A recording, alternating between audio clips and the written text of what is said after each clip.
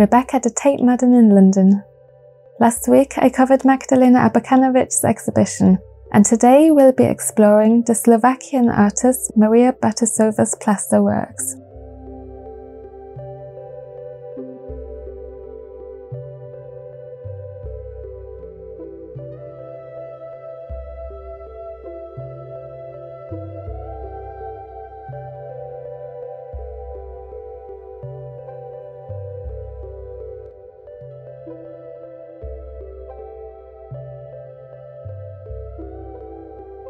The exhibition covers 30 years of Bartuszóvá's work, from the early 60s up until the 80s. Looking at her organic sculptures, you can probably tell that nature was a big inspiration for her, along with her spiritual connection with it, interpersonal relationships, and her experiences. She used innovative methods in her sculptural practice. For example, in one technique that she explored in the 60s and the 70s, she used balloons and condoms to cast her plaster sculptures and let gravity shape the final pieces, while sometimes submerging the form in water during the process.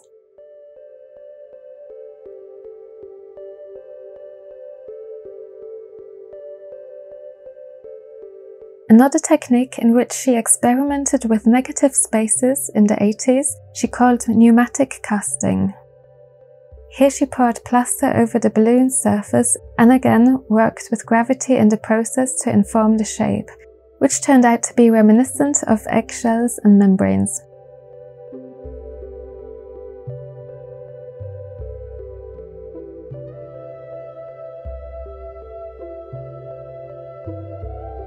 This room demonstrates her intuitive work approach. Plaster was her primary medium, but she also introduced bronze and aluminium later on.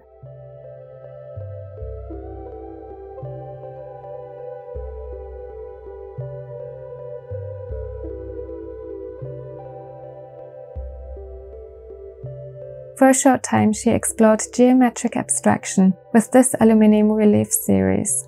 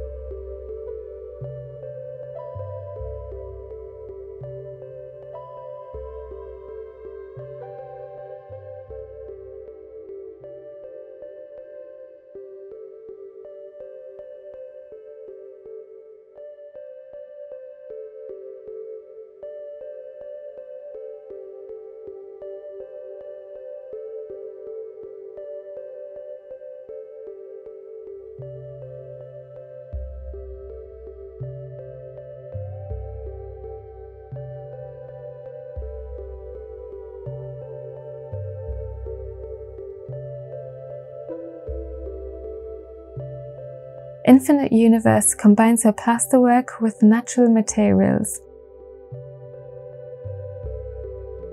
Here she contrasted the plaster's softness with more rigid edges and visualized weight and pressure in different ways.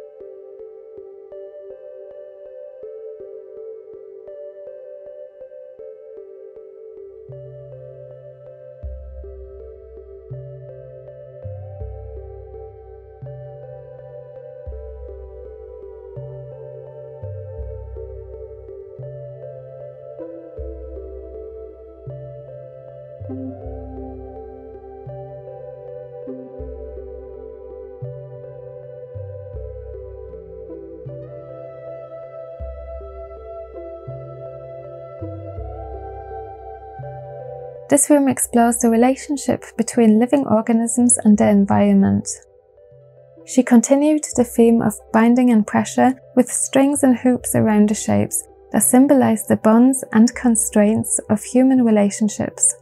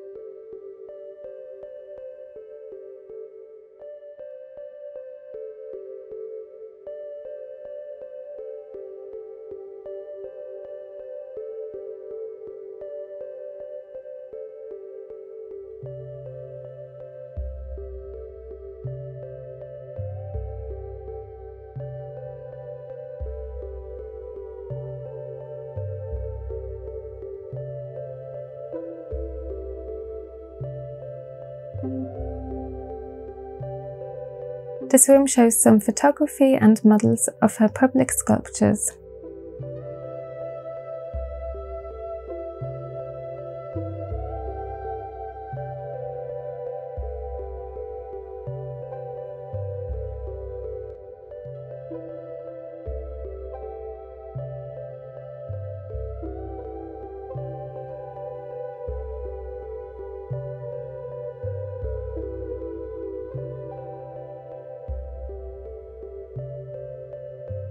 If you can, I highly recommend you go and see the exhibition in person.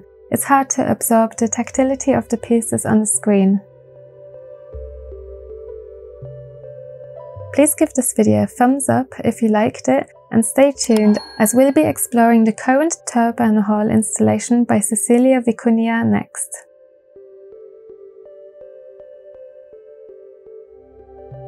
And make sure to check out the beautiful exhibition of Magdalena Abakanowicz's textile pieces. I'll see you there!